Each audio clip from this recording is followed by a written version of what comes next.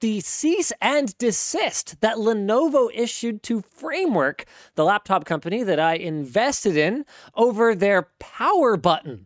I admit I debated you guys a little bit. I actually agree with Lenovo. This was a thing. Wait, did you say you didn't? Had to happen. Well, okay, I guess I didn't, but the implication might be that I'm like mad about it, but there's nothing to really be mad about.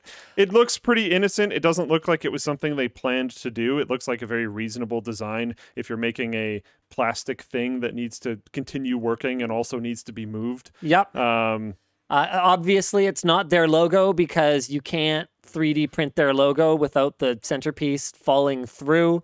But the reason that Lenovo came after them, Framework tweeted about it, is that the resemblance of Framework's power button on their first-party 3D printed case to the Lenovo O Legion design is unmistakable. That's what we call in the biz an oops, my bad. Yeah, and they're already working on it. They asked for like community contests, which is a kind of a cool idea where people can submit designs, and whoever can come up with the best design is going to get a free i5 1135 G7 mainboard, which is cool. It was noted by forum member Midcore that Lenovo's gaming O Legion gaming logo used to actually look like this. But that's the one I kind of remember. It bore a lot of resemblance to the Mercedes-Benz logo. So as it turns out, there's just not a whole lot more ways that you can put some things through or on a circle. Actually, I'm wearing it right now. I happen to be wearing our case shirt design that has been pointed out to me. Looks an awful lot like the Renault logo. Like Renault cars. Yeah, you know what? Yeah. Not intentional. No association whatsoever. It just happens to be a what is it? Isometric view of a box. It's a computer case. It wasn't the intention, but that's what happens. And given the fact that Lenovo and Framework do exist within the same space, they both make laptops, say for example, I can understand why Lenovo, whether they wanted to or not, had to point out that their trademark was kind of being infringed, and you guys really need to make a slightly different looking power button.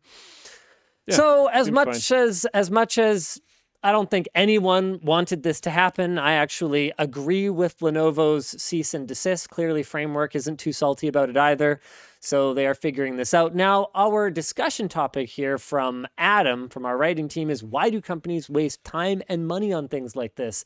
And they legally sort of have to. The reason is that they actually have to. If they want to keep their trademark, then they have to uphold their trademark, and they have to go after anyone who is illegitimately using their trademark. And this isn't one of those things where Lenovo tried to trademark an actual circle or, you know, putting the letter I in a word.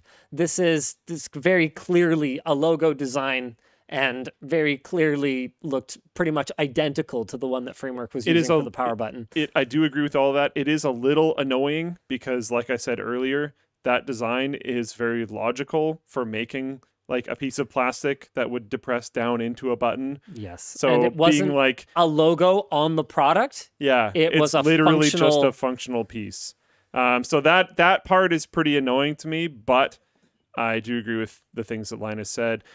You can use it in court cases. You can say like, oh, well, they haven't defended this before, so there was precedent set that they wouldn't defend this in the future, and people have won cases based off that. Yeah. So you actually do need to like defend these things. It's just, again, like this, I could see this being annoying for 3D printers that are trying to commercialize certain products. Oh, for sure. But then again, if you're not trying to make an enclosure for a laptop motherboard, maybe they won't go after then they probably don't have to defend it because you it's enough removed. I believe. Something. Yeah, I believe we're getting into works. Things that we don't necessarily dabble with too much. Yeah, I'm not an expert, but I do know enough to know that they do actually need to go after this. Yeah.